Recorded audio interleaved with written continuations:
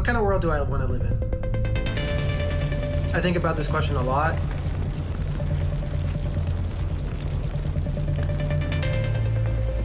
For our generation and for specifically my group of people, which is refugees, the circumstances might dismantle any vision of the future that we have. You're trying to rebuild, you're trying to make a future for yourself, and then the climate-related disaster comes and you start again. It's not about how it's affecting you now, it's about how it's affecting you your entire life. First step to understand is that we're all a part of it. None of us are going to be left out by the crisis. We're at a stage where if we don't act now, really there won't be very much left. There are generations that will never see certain things that we grew up seeing in real life. We have to start treating this like the emergency it is. To achieve the 17 Sustainable Development Goals, we have to go from an intention to a serious commitment. Business leaders really need to rethink how they conduct their business and invest in creating systems that are climate friendly. The action I would like to see is accountability. Structures being put in place where countries aren't just asked to do something, but they're kept accountable to the decisions that they make. There has to be that strong collaboration between government, between corporations, between youth activists to drive change forward. The world I would want to live in is a world where imagining the future is not a privilege. I want to live in a world where people do not give up on hope that a positive change is possible. The fact that you're listening today means that you are willing to make a change.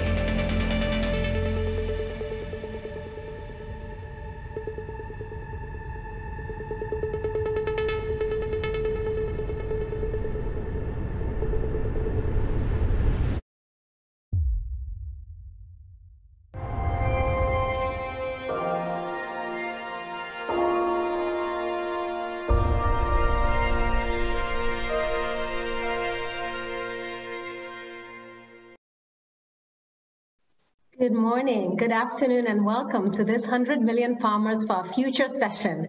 My name is Ndidi Nwuneli, the co-founder and managing director of Sahel Consulting Agriculture and Nutrition, and I'm pleased to be your moderator for this incredibly important discussion. Now, agriculture and our food systems are one of the largest contributors to greenhouse gas emissions, nature and ecosystem degradation. This predicament is a double-edged sword for the food systems and the farmers at the center of these systems, because while food systems contribute to climate change and nature loss, they fundamentally rely on climate stability and a healthy nature ecosystem to thrive.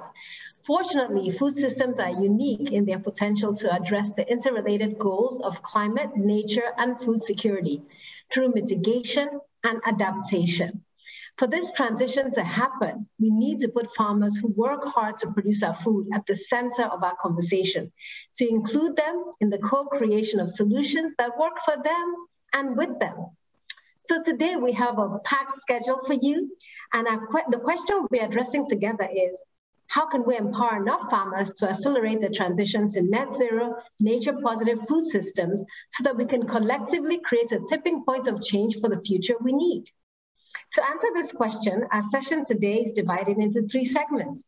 First, we'll hear from our esteemed stakeholders who are active in considerable efforts to transition towards net zero, nature-positive food systems, who will share how they're doing this and the important opportunity space. These remarks will be on record and made available online after the session. Then we'll hear from the 100 Million Farmer Platform, an effort that seeks to catalyze a global scalable effort to transition towards net zero, nature-positive food systems. Then we'll learn about what this platform is doing to drive regional and country-led action. Finally, we'll move into an interactive Chatham House rule discussion for participants who are officially registered for the Sustainable Development Impact Summit to exchange ideas on how to further engagement, connections, and impact for the 100 Million Farmers Platform. I have a distinguished group of panelists, and I'm really excited about engaging them in discussion. First, we have Erin Fitzgerald, who is the Chief Executive Officer, U.S. Farmers and Ranchers in Action, who is leading the Decade of Ag, the first U.S. and foods agriculture sector-wide movement to align to a shared vision for the next decade. Erin is at the forefront of designing finance, data, and partnership solutions in the U.S. for and with farmers.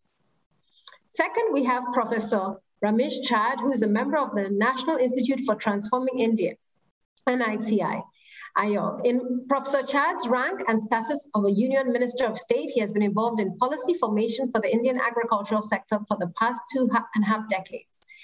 And finally, Liane Condon, who is the Chief Executive Officer of Bayer AG, a leader in the European Coalition for the 100 Million Farmers Platform, who as a leading global agribusiness is making bold commitments and leading difficult coalition building efforts to drive change on the ground. I'm so delighted to engage these fantastic panelists in a discussion on how we can empower 100 million farmers to transition towards net zero, nature positive food systems. So let's welcome Erin to start the conversation. So Erin, you've come off your annual forum, Honor the Harvest, where you convened leading farmers across the US to shape and lead the next decade of agriculture. As the farmer representative on the panel, what are you hearing from the farmers? How important are climate and nature for them? And what do farmers need to transition towards net zero, nature positive food systems? Erin. Well, thank you so much. I'm very excited to be here today representing farmers. I work for farmers. Sincere thanks to the World Economic Forum. I'm truly hopeful we can have some bold conversations and inspire authentic partnership with farmers and ranchers. You know, in the year of action on the decade of action on climate change, we fundamentally believe that action starts from the ground up.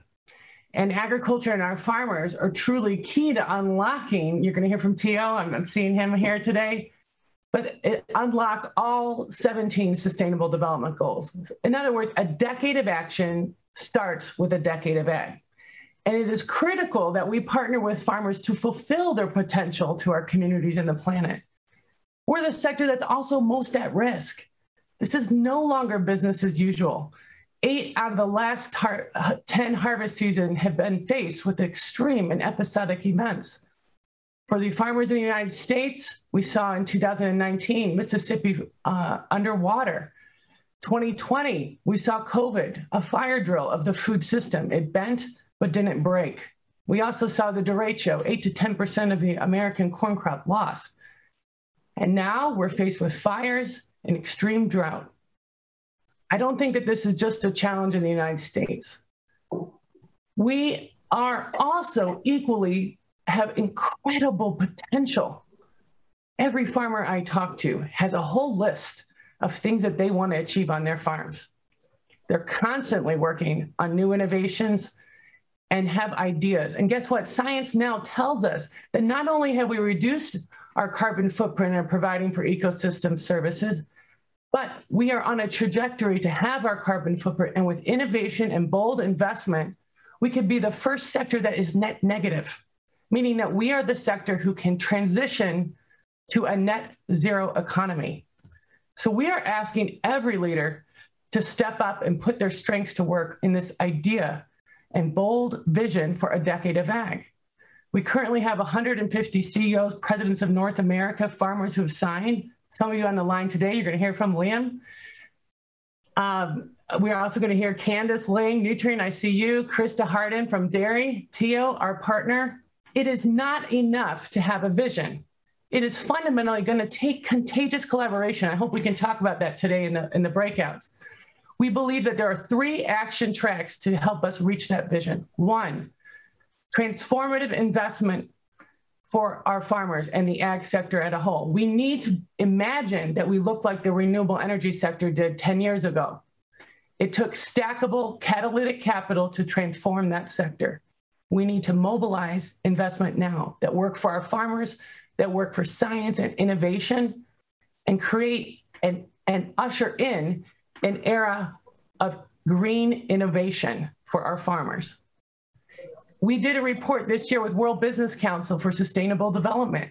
We now know that there's about $1 trillion, just in the US, okay, in private sector investment. If we grew it just by 1%, we would already eclipse the investment of both federal government spending, and the potential ecosystem service markets. We need real investment on our farms and real investment in the science and innovation and tools. Second, we must mobilize data. Our farmers are doing great work, unbelievable work, but they need climate smart intelligence now. And our scientists need to be using the science and data and information to be predictive and developing science and innovation for where we're going to be by 2030 as we start to see the real impacts of climate change. And finally, authentic partnership with farmers. We have to build this from a ground up with the farmers at the center. So I'm really looking forward to hearing from the rest of the panelists and just excited to hear all of you in the breakout on mobilizing towards contagious collaboration these few days as we think of the Food Systems Forum. Thank you, Erin. I love your passion for this topic and the collaborative nature of engaging across the board. Data is critical. You've emphasized that. Partnerships are paramount. Authentic leadership is needed at this time. We hear you loud and clear, and we're going to be discussing more of this in the breakout sessions. Thank you for your pioneering work and for your passion and dedication to the cause. Now I'm going to turn to Professor Chand. Agriculture is a critical economic and social driver for India, which holds a significant percentage of the world's smallholder farmers. The country also struggles with high rates of malnutrition, which affects approximately 200 million individuals. Now, you are at the forefront of agricultural development for the country. How can policy help balance the urgent need of climate change with the realities of millions of smallholder farmers and the population dynamics in India? Professor Chand, welcome. Thank you very much. We in India realize that moving toward net zero, nature positive kind of agriculture involves strong trade-offs, but we can't escape these trade-offs. We have to accept it because it is a question of survival of people as well as planet. I would like to support the point mentioned by Erin about farmers. I feel other than economic reasons, other than what agriculture emissions are there is a moral issue also here. The farmers were doing traditional agriculture, which was not so damaging for natural sources, which was not so damaging toward climate change. But they were persuaded to leave that agriculture and adopt modern agriculture, green revolution technology, all those kind of things in order to meet the need for food and fibers. So I think the focus has to be on the farmers in a large number of ways. The first is that farmers in developed countries, they are very large farmers, generally well-educated. But in developing country, even the awareness about impact of climate change is very, very weak, very, very low.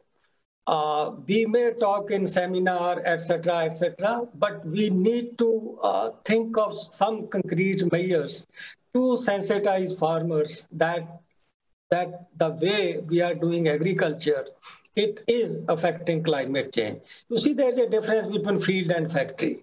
Factory, you see that smoke is coming out of chimney. But a rice field, 24 hours, it is emitting greenhouse gases, but it is not visible to naked eye. So first, I feel that we should start a campaign in a very big way to sensitize farmers about the need for different measures, the need for this change. And secondly, World Economic Forum and other institutions concerned with the global agriculture, they must differentiate between different categories of farmers. You know, there are countries which are very food insecure. There are countries which are food self-sufficient. There are countries which are food surplus. So the trade-off or the strategy which we want to suggest or develop for farmers it must be the specific to different geographies, different level of development. If you tell a farmer in Bangladesh who is not getting enough food, they are importing food, about these kind of things, I don't think that they are going to listen. We need to have different approach for India and Bangladesh and different approach for US and Europe. Then thirdly, I feel that in terms of public support, the biggest support is needed for R&D on climate smart agriculture. I read a lot of literature about what they are doing under climate smart agriculture. What they are doing is not to reduce the emission, they are just doing and guiding farmer. If you adapt your agriculture, your sowing date, your particular operations like this, then the impact on your crop and income will be minimal because of climate change. But I read a lot of literature on these climate smart villages. Their focus on reducing the this climate footprint emissions is very, very less. They are focusing on climate smart agriculture, means the agriculture which is not affected by climate, not that the agriculture which is affecting climate. Since this is a two-way cause and effect relationship, we must distinguish this, that climate smart agriculture doesn't mean we are keeping income of farmer intact. It should also mean, along with that we are reducing this footprint of whatever way we are doing our agriculture. And for that, I think a lot of R&D is needed, lot of changes are needed, but we are doing, in summary, in a few minutes, I would just like to tell you that we have one national action plan for climate change. Under that, we have 8 sustainability missions. 3-4 missions are related to agriculture. We have a solar mission.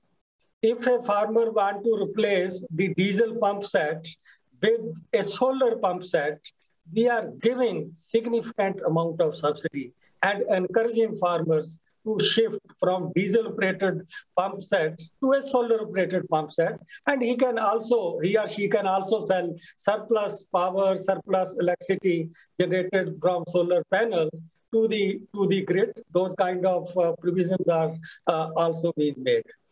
Second is that we know that conservation agriculture is another way that after paddy, when you are preparing field for wheat crop, if you do not cultivate it and go for direct sowing without tillage, some kind of minimum tillage or zero tillage, that requires specific kind of heavy machineries.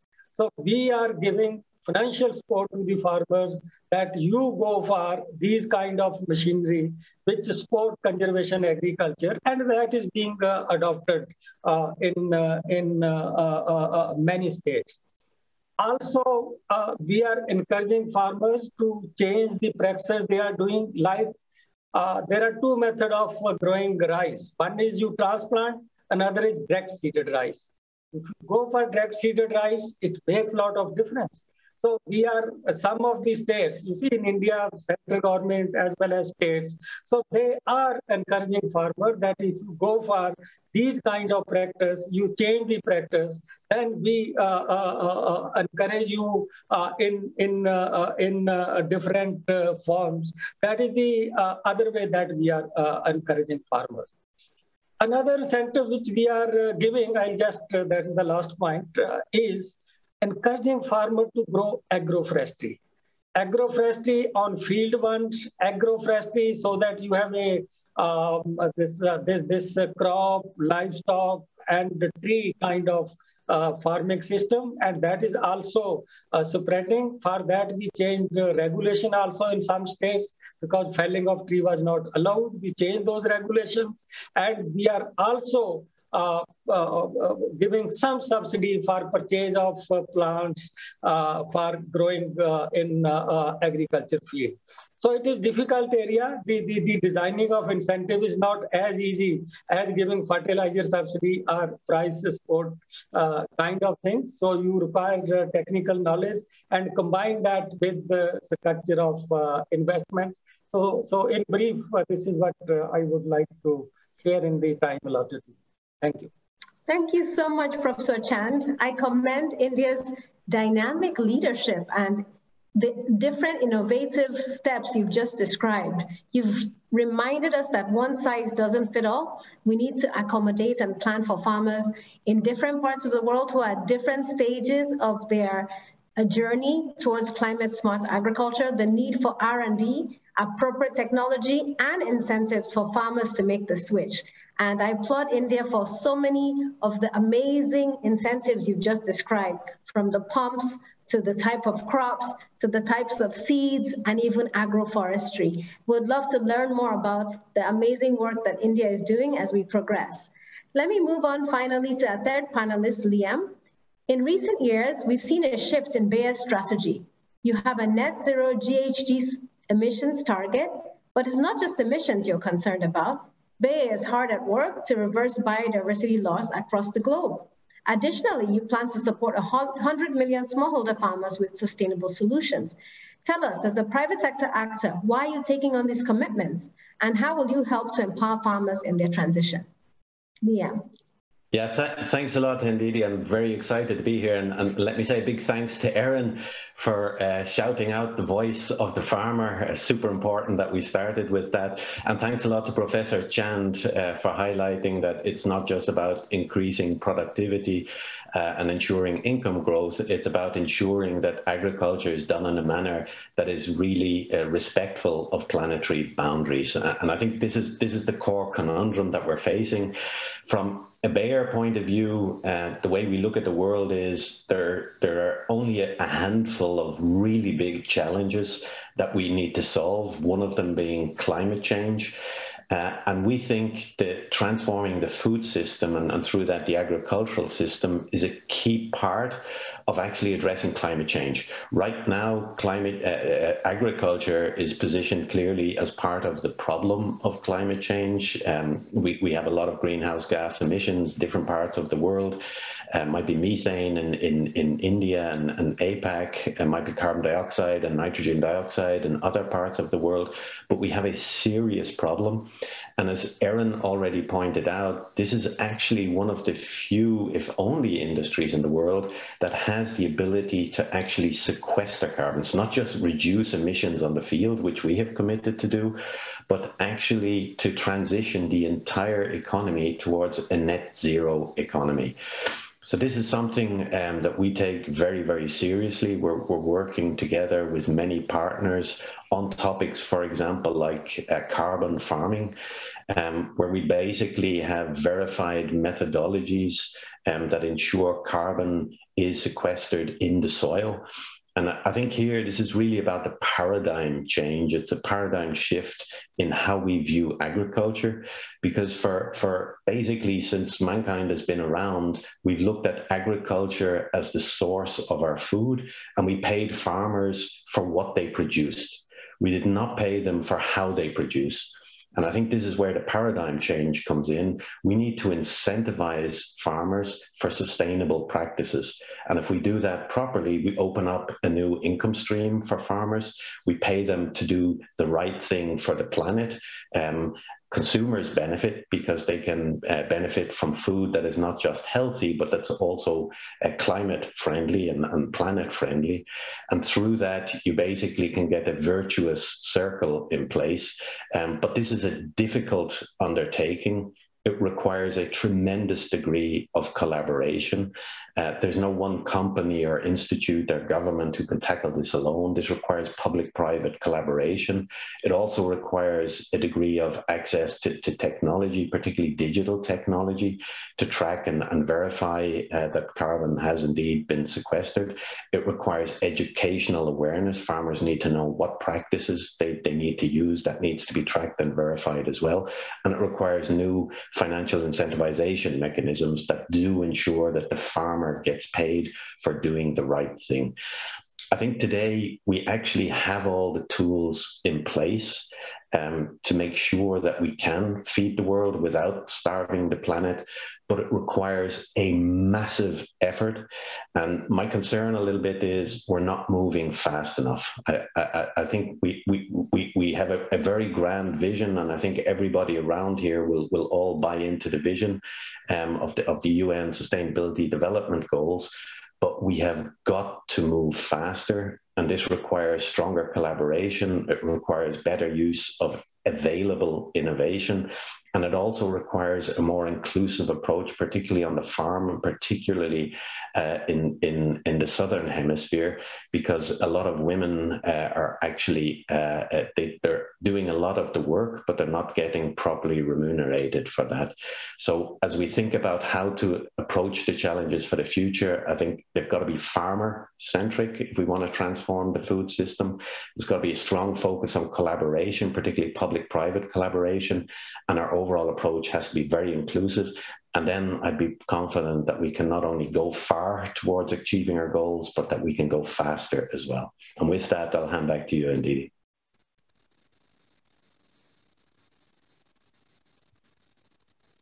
Thank you so much. You know, you've pulled the words out of my mouth. Catalytic financing, innovation, a sense of urgency, speed, engagement across the board, private-public partnerships. But as you were speaking, I was like, wow, the financial requirements are huge. We have to think out of the box as we think about this concept of catalytic financing and incentives for farmers. And I'm going to come back to Erin. What can we do to truly galvanize both public and private funding to address some of the challenges you and Professor Chand and Liam have identified, and to actually push us to achieve the goals that we're all collectively speaking about with this sense of urgency that we have no time to waste? 8 harvests left. Where can we start? Erin. Yeah, I think the economics are front and center. That's what I hear from my farmers, and we need new financial tools. So case in point, we see ESG investment growing rapidly. If you look at those financial institutions, largely they're looking at the renewable energy sector as the solution. We want to make certain that agriculture is seen front and center as that investment to support our economic growth of the sector and investment of our farmers. There's ways to do that. In Q3 of 2020, we saw $10 billion in green bond commitments from the private sector, of which agriculture was not included. We can develop new types of tools that have long-term investment for our farmers. When our farmers are out there, they're making decisions for 10, 20, and 30 years. We need to think about this as a perpetual asset, similar to how we invest in highways, airports, and other large capital infrastructure that has long-term resiliency for communities and now the planet. We need to develop new financial tools for our farmers to deploy these climate smart solutions on their farms. Additionally, we need new forms of risk mitigation. Our farmers are front and center in climate change. We're going to need new insurance and financial risk mitigation tools that wrap around these financial instruments. So we got to, bring all the wisdom of the financial sector to bear in partnership with our farmers, in partnership with our ag technology community as partners in this, so we can, really get the investment that's needed to mobilize the solutions.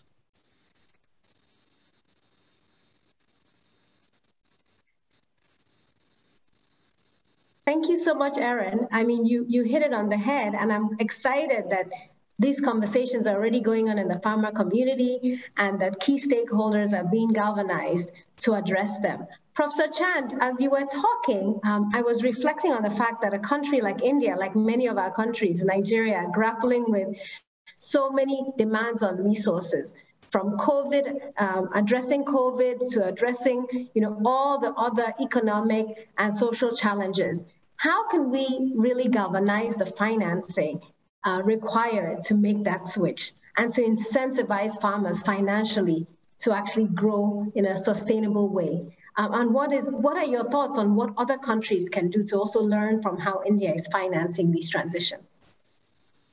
I take it in a somewhat broader sense, and in the context of smallholder agriculture, it is very clear that if we want to transform food system to achieve the goals of climate change and sustainability, we need new knowledge, we need different and more capital.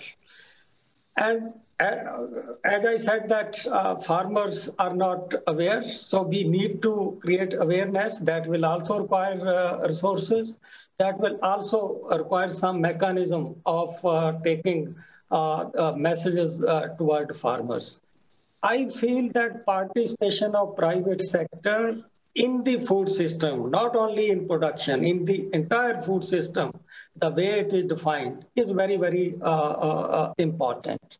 For instance, if we want to sensitize farmers, we know that extension is, personal extension is turning very costly. So private players, they can adopt digital means, digital platforms, which are becoming very popular these days to sensitize the farmers about these kind of things. Regarding finance, I will again divide in two categories: production finance and value chain finance. Still in India, we have done a lot for production finance. We have been keeping some minimum allocation, requiring banks to allocate at least 15% of their credit to priority sector like agriculture, cooperative. That is one thing which we are doing, but much more need to be done. Another way that private sector can meet even financial need of the farmers is through the system of contract farming. That is very, very important. Government of India and many states in India, they came out with the new kind of regulation to encourage public and farmer participation through the system of contract farming, so that private sector take their knowledge, take their seed, whatever technology they feel is good to achieve our objective, along with meeting the financial requirement of the farmers.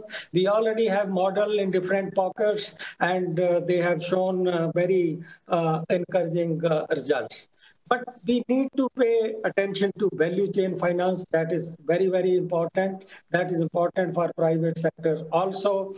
That generally, what is our experience in India, that even banks are not very happy to give this value chain finance.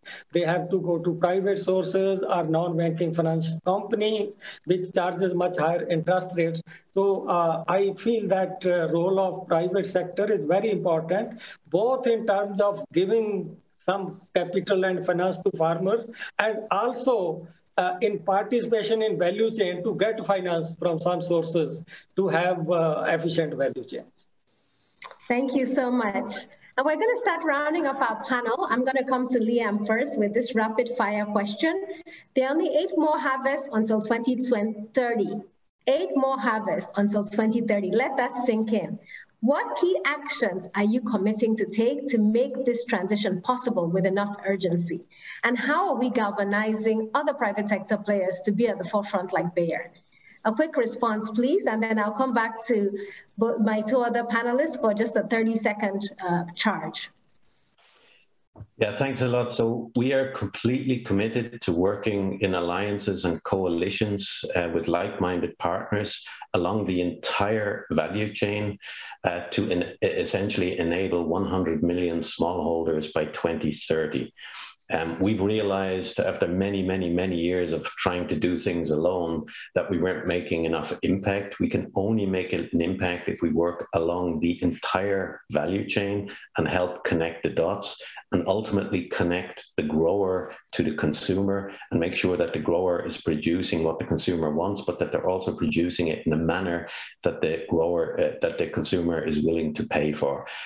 This is going to be key. We have one wonderful example with Professor Professor Chand in India. I was on a session this morning called Better Life Farming. We started with 20 green chili farmers in India in 2016. In the meantime, we're at 400,000 farmers working in an ecosystem where we have connected the entire value chain, many other companies, also insurance companies, finance companies, and lots of companies involved, also political support. And I think it's these types of initiatives that we need to scale up to make sure that we can really achieve our targets in the next eight harvests.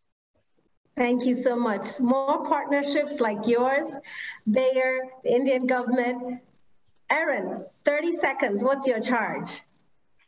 Yeah, for those that are in the United States, I would say get involved. I think Liam mentioned partnership is key. And so we're really asking for all leaders in action to work on the Decade of Ag together. And then second, I think Dr. Chand mentioned, we really have a job to do to bring awareness about the role agriculture can play as a solution. So it's up to all of us to be out there and highlight the potential that is really lying under our feet. We just released a film today. I'll put it in the chat. Would love everyone to get involved and be out there and really be advocates really for what the potential is so we can get investment and we can inspire technology for our farmers.